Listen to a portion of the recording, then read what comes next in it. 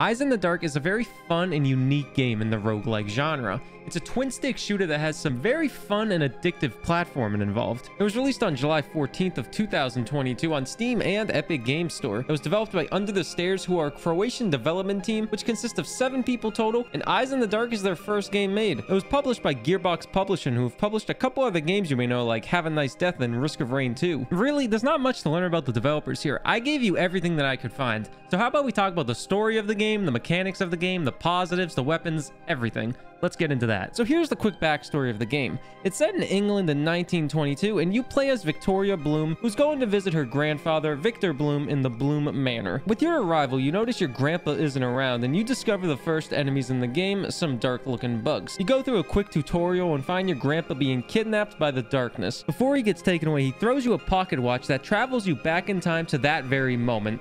Basically, every death, it resets you there. Don't worry, some stuff carries over like most roguelike games. That's basically the backstory, so you understand what the heck is going on. You get the gist of it?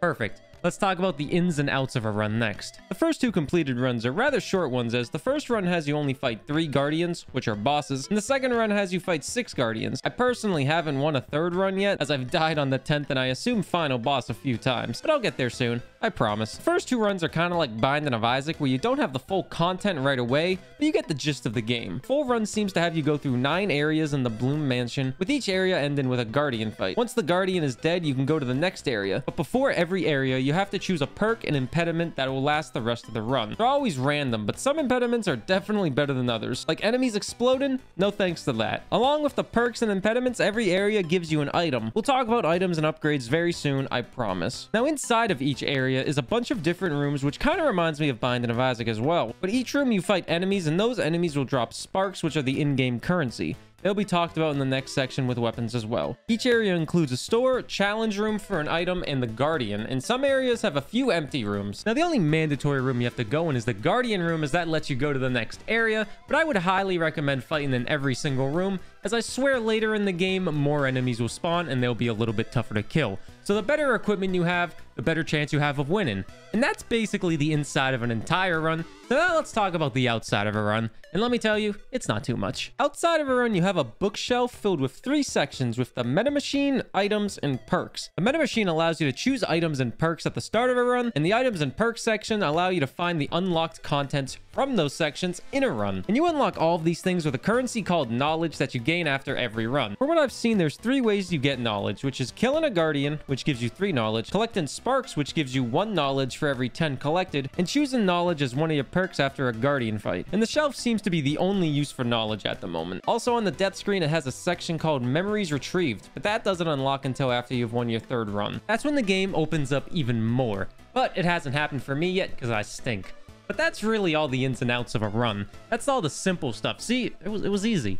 But now let's talk about the items and the weapons that you can find in a run and all the upgrades that you can do. This is where it gets pretty fun. Firstly, you have your flashlight, which is your main weapon. It can have different attachments on it that change the way the light attacks. Some will be a beam and some will shoot projectiles. Along with that, you have upgrades on it that improve the base stats like damage, range, and all that good stuff. Those upgrades have 4 different levels, and the further you get into a run, the higher the levels you'll find, of course. You can also purchase more upgrade slots with sparks, and it maxes out at 5 upgrade slots total. Your second weapon is a slingshot, which, like your flashlight, has different upgrades to change the weapon and improve stats. Basically the exact same thing, except it's a slingshot, and it's really fun to use. And finally, you have your own character as a whole. Yeah, you can change your character a little bit, but really you just upgrade your type of jump and improve your dash. All these upgrades for items can be bought in the shop for sparks, found in challenge rooms, or just randomly be found in chests in a room. There really isn't much to say about weapons. I feel like I taught everything pretty well in that short amount of time. There's only 3 weapons total, and the upgrades are pretty simple to learn.